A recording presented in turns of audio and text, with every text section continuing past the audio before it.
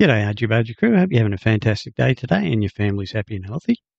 Okay, today we're going to take a look at how to install Sim Dashboard on your tablet devices to create a button box or a instrument cluster. Now, I have both set up. I've got the two devices here.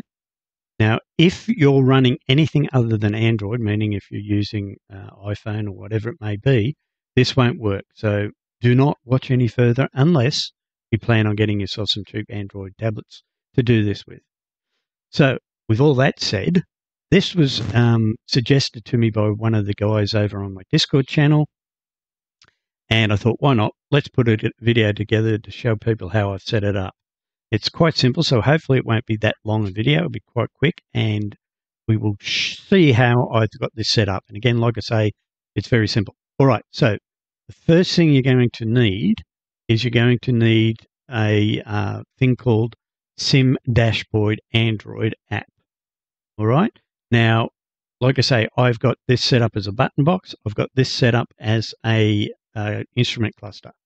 On this, well, this one is just your standard 7.5-inch Android device. This is actually a Kindle, Amazon Kindle.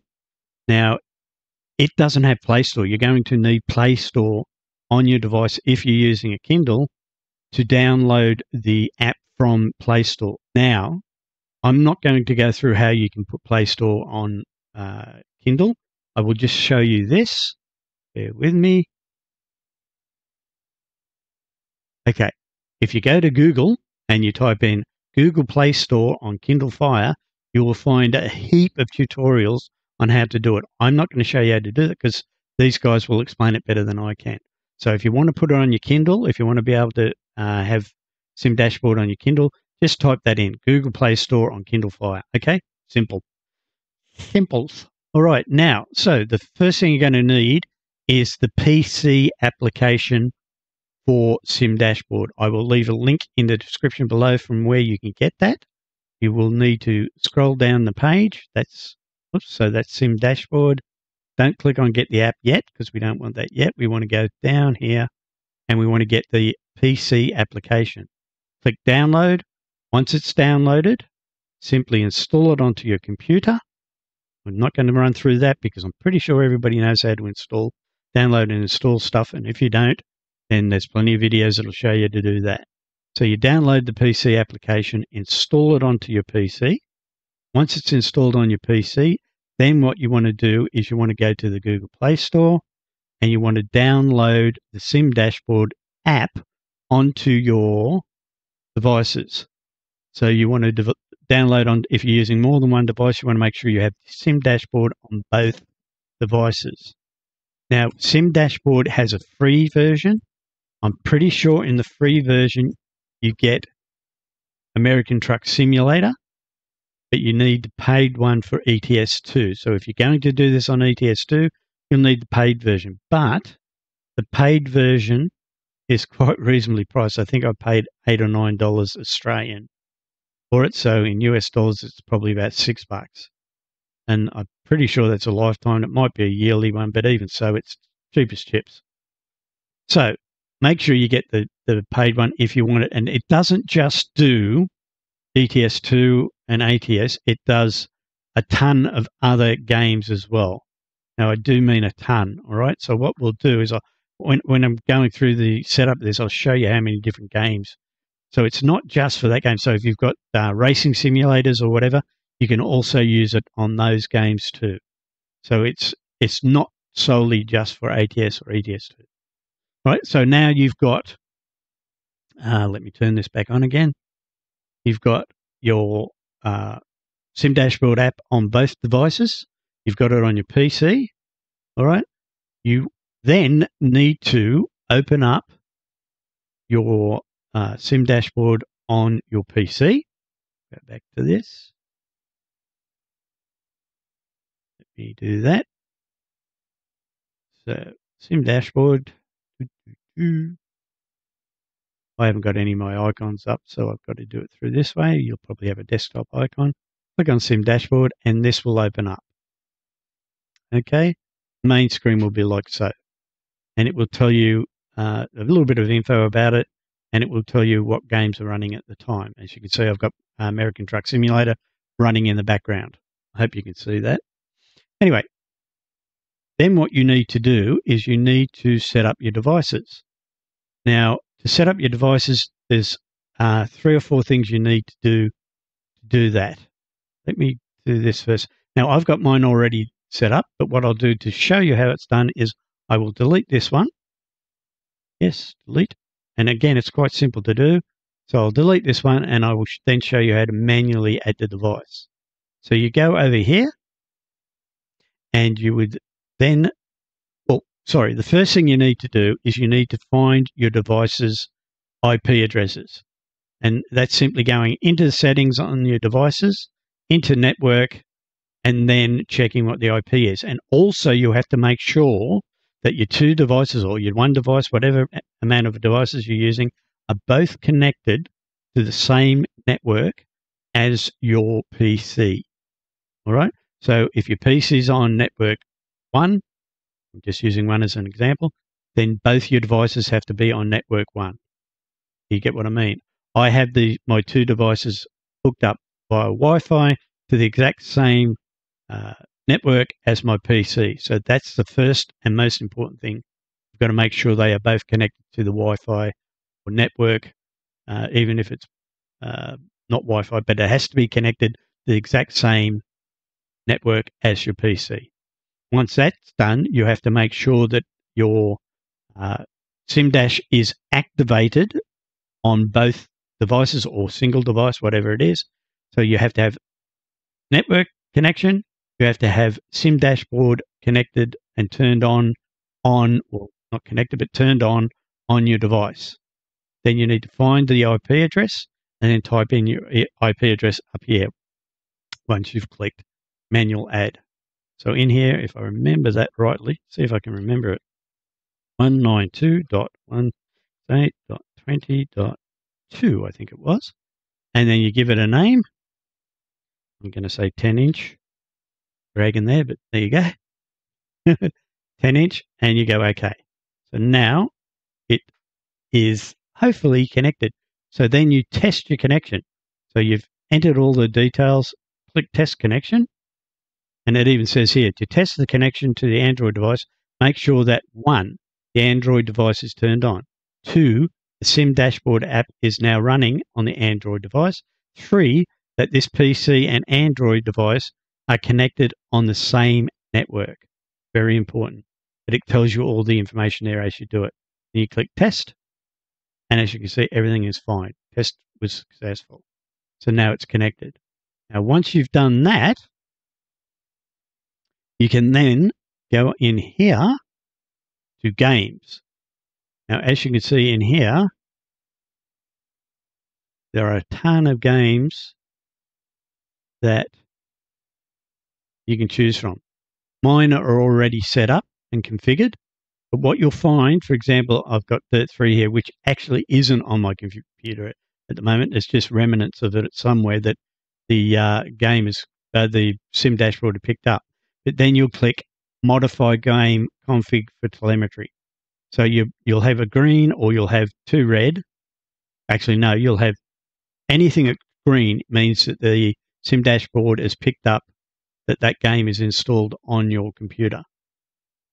Okay? And if it has a red circle with an X in it, it means that it's not configured. So if it's not configured, which it won't be for you to start with, you just click Modify Game Config for Telemetry. And it is this quick. When you click it, it basically is then configured. It does it all automatically for you. You don't have to enter any code or anything like that.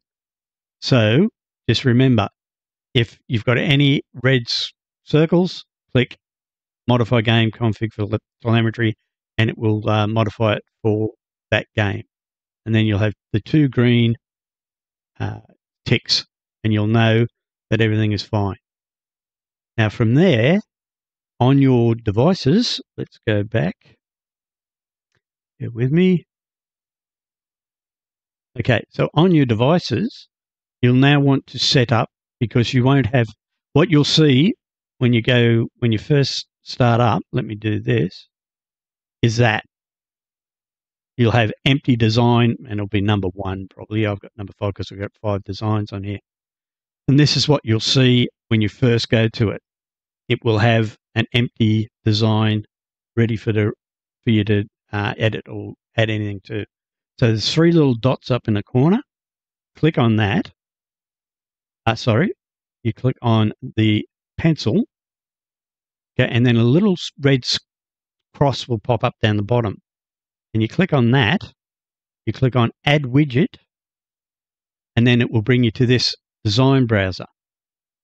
Okay, so I'll run through that again for you. So you've come in here and you've clicked on the little pencil. You then click on Add Widget, and then your design browser comes up. And what I do to find templates for what I want is I go to Community, because there are designs here that are already set up by the community. And there are a ton of designs that you can choose from. And you can filter designs. I've got filters on at the moment. I've just got truck. Okay, so that I know that these designs are designed for trucks, and therefore they will be designed for ATS and ETS2. So as you can see, I will try and do this. Hang on. This is trying to do this without putting my hand in front of it for you. As you can see here, there are a ton of designs to choose from. And what you do once you've chosen a design, let's go with this one here. It's a Volvo one. We click on it, and it then sort of shows you a picture of what it's going to look like. And then we'll give you a little bit of a splurb. It doesn't say anything there, but anyway. So that shows you the design. You then simply click Install. And as you can see, it's installing. Take a little while. You click Tick, and now you can see it's installed. But as it's not actually, the game's not running, even though the game is running in the background, I have to bring it up so that you can see. So what we'll do is, I was going to show you the game, but it's the way I've got things set up, it's a bit of a hassle. But what I'll do is I'll go into the game, and you can believe me, I'm actually in the game now. And we will go into the truck. Hopefully this isn't going to make me a liar, and things will work. Oh, yes, excellent. So I've just turned on the electrics of the truck, and as you can see, things started lighting up. So you know now, let's get rid of that. You know now that that is all connected. Now when I start the truck, you can see down the bottom here, that's your rev indicator. Don't know if you can actually see that on the screen. Hopefully you can. Put it in gear, it will drive away, and you should see that it will start showing the speed. It's also showing temperatures, so it's that easy to connect. So as you can see, everything is working on that. That's how easy it is. All right, hopefully that didn't confuse you. Now what we'll do is I'll do a quick summary now on exactly how to set it up again so that you're not confused. All right, so going back to where we were. First thing you do is you need to go to, let me bring this up. You need to go to the Sim Dashboard website, download the PC application, install it. Next, you want to go to the Sim Dashboard on Google Play and install it onto your device. Okay? Very easy. Once it's installed, you then want to make sure that your device is connected to the same network as your PC. So once that's connected and you know that your devices are connected to each other, you then want to find out what its IP address is, write that down so that you can then go back into the Sim Dashboard and go to Devices and add your devices in here simply by going to Manual Add, write in the IP address, give it a name, click OK. Then you can go to Test Connection, click Test Connection. If it comes up okay, you know you've done everything right. Then go over here.